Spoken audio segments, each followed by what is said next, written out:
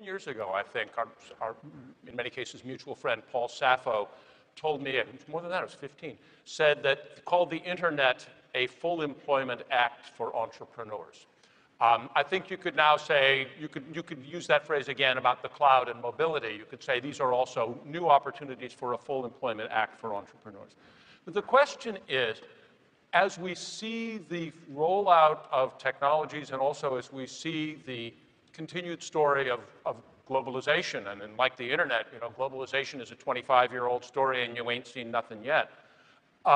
As we see these roll out, are we seeing more, in the business of the future, are we going to see large companies? Will large companies still play as big a role in the business ecosystem that they do now? Or will we see many more small companies networked together? Is it a big company future or a small company future? The answer to that question, of course, is yes, but I think that you framed it in exactly the wrong way. Because you're going to have very large companies that don't employ a fraction of the people that large companies employed in the year 2000. So sales huge, employment small. The revenue to employee ratio is going to be transformed because of the brilliant innovations from people like SAP and the entrepreneurs represented here. And the one other area where I'm going to disagree with Professor Kaku is, you know, you can't mass produce minds. Forgive me, but my serious academic background was AI.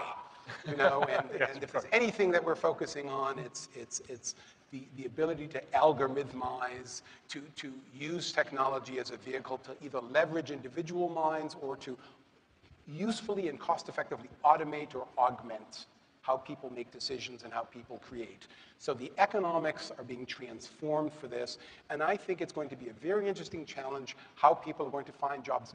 I don't know what the answer to that is, but I know what the answer is not. The answer is not 4 years in college. I'm going to pick a little quarrel with the word jobs because I think that may be the model that doesn't work. I thought you meant Steve Jobs. Sorry. No, well, no. One never picks a quarrel with him. But it may just be that the idea that for those of us who are Americans, the idea that the choice between a W-2 and a W-9 may just become a different choice in terms of how you add value. But yes. Yeah, I must disagree with my esteemed colleague here. Okay. First of all, let me say that science is the engine of prosperity. From steam power to electricity to the laser to the transistor to the computer. That's not true. We're talking about, hey, can I have my, Sure. You had your say, let me have my say. Yes. However, the information revolution has a weakness, and the weakness is precisely the educational system. The United States has the worst educational system known to science. Our graduates compete regularly at the level of third world countries. So how come the scientific establishment of the United States doesn't collapse? If we're producing a generation of dummies, if the stupid index of America keeps rising every year, just watch network television and reality shows, right? How come the scientific establishment of the United States doesn't collapse? Let me tell you something. Some of you may not know this. America has a secret weapon. That secret weapon is the H-1B. Without the H-1B, the scientific establishment of this country would collapse. Forget about Google. Forget about Silicon Valley. There would be no Silicon Valley without the H-1B. And you know what the H-1B is? It's the genius visa, okay? You realize that in the United States, 50% of all PhD candidates are foreign-born. At my system, one of the biggest in the United States, 100% of the PhD candidates are foreign-born. The United States is a magnet sucking up all the brains of the world, but now the brains are going back. Right. They're going back to China. They're going back to India. And people are saying, oh my God, there's a Silicon Valley in India now. Oh my God, there's a Silicon Valley in China. Duh. Where did it come from? It came from the United States. So don't tell me that science isn't the engine of prosperity. You remove the H-1B visa and you collapse the economy. In Wall Street Journal, editorialized against a congressman who wanted to ban the H-1B, saying they'll take jobs away from the American people.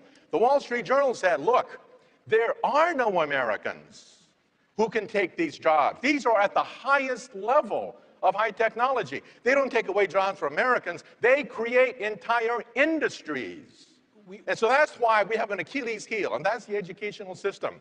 And again, irony sociology majors is are not necessarily going to be the ones determining the future of Silicon Valley, but physicists, engineers. We need more of them, not less. The irony is,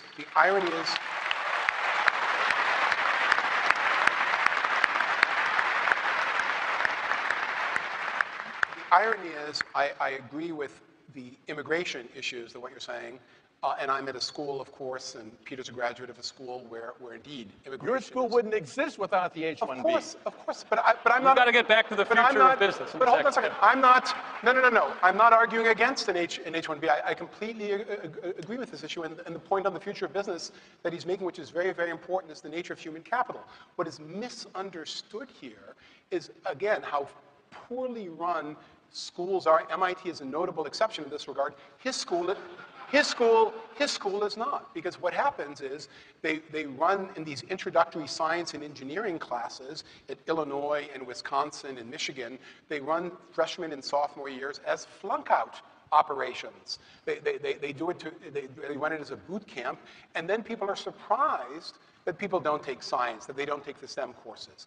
The point that I'm trying to make, which I think is an important one in this regard, is that the way educational systems are set up right now is that we have distorted incentives that undermine the ability for America to have a homegrown science and technology system. Immigration is a wonderful child of immigration. I want to move this, just to say, I want to move this from an American conversation to a global conversation. It is a global economy and so on. I mean, obviously, to those of us who are Americans, this matters hugely politically, but as we talk about the future of business, one pretty clear thing is that it's going to be increasingly borderless. And one of the questions we sort of want to ask is, if you're wearing your CEO hat, some of these implications might be where you're going to put your headquarters. Are you going to put your headquarters in Bangalore or in Buenos Aires or in Silicon Valley? You've got a lot of issues around that. But I'd like to move it to that.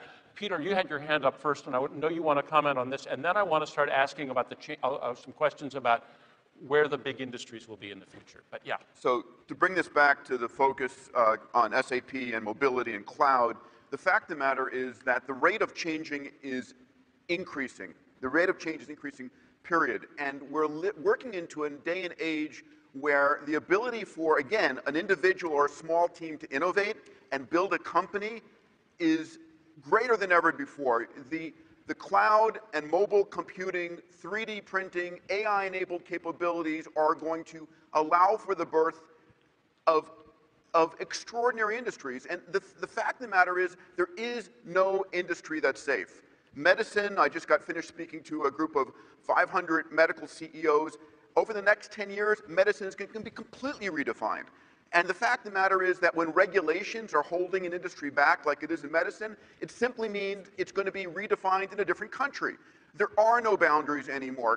Companies are multinational, individuals are multinational, ideas go across the globe at the speed of light, and we're going to see a rate of change that is not stopped by regulation, especially when governments can no longer regulate at the speed of change that's going on right now.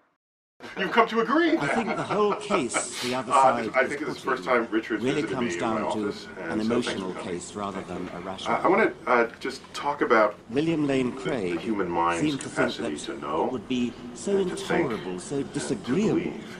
that You know, I look at we are doomed to how much death, trouble people have that with the universe mathematics, is doomed typically. to death. If there's any one Somehow, subject that the playing most on the number of people say I was heartstrings, never playing good on the at, emotions, insert it's a not topic, nice to it's going to be math.